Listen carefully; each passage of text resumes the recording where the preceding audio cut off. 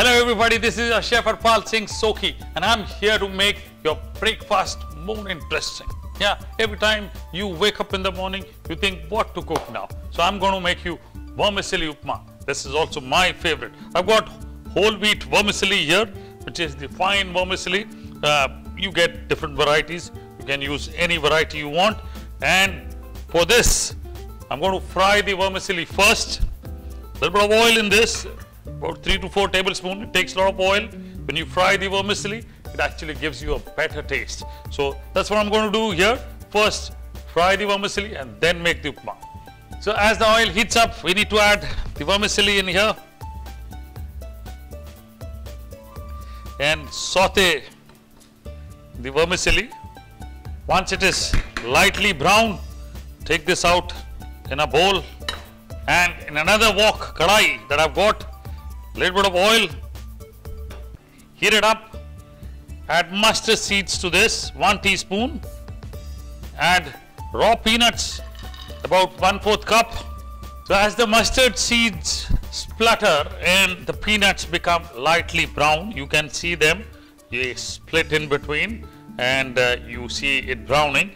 We need to add curry leaves, 15-20 of them. We need to add some green chillies chopped, about 3 green chillies chopped to this, and I'm going to add chopped onions, about 2 of them, small numbers, and saute this now.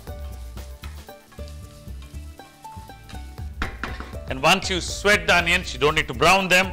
We'll add tomatoes, 2 tomatoes, salt to taste. There you go. Turmeric, 1/2 teaspoon, red chili powder, 1/2 teaspoon, green peas,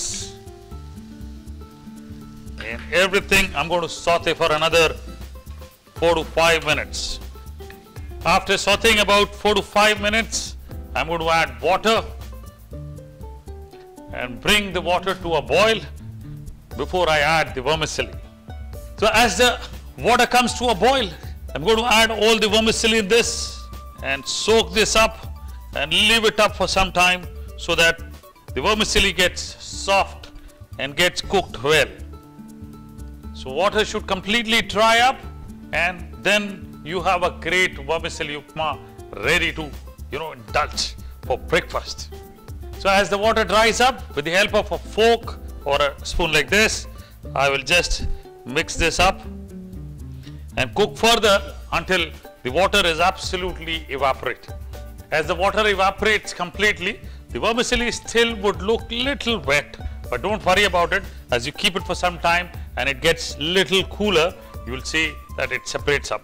What I've used is absolute fine variety of vermicelli, hence you will see the threads very, very fine and not separate like you would probably see in spaghetti. You also get little thicker variety which you can use for breakfast. Now to serve, I've got this fantastic,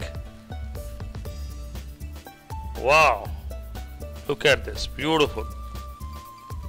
And finally some fresh coriander on top, and there you go, beautiful vermicelli upma for breakfast, getting you the change that you require from your regular routine that you would be making at home. If you like all my recipes and you love the way I cook, then don't forget to subscribe my channel. And don't forget to press the bell icon for regular updates.